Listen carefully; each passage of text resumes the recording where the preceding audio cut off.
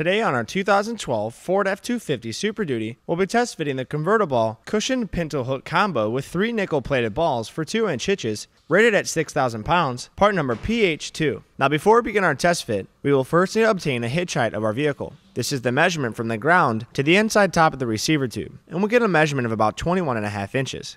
This measurement may vary due to tire size, hitch style, or any other aftermarket accessories. To begin our test fit, we'll slide the shank of the ball mount into the opening of the hitch, line up the pinholes, and secure it to the hitch with the pin and clip.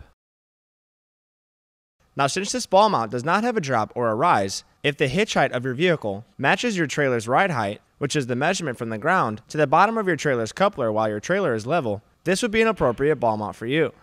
Now with our ball mount secured to our vehicle, we can use this ball mount as a pintle hook by pulling out the pin at the bottom of the ball mount and then pulling out the silver spring-loaded knob to lift up and turn the pintle hook. We can also remove the silver cylinder to place the different size balls onto the spindle.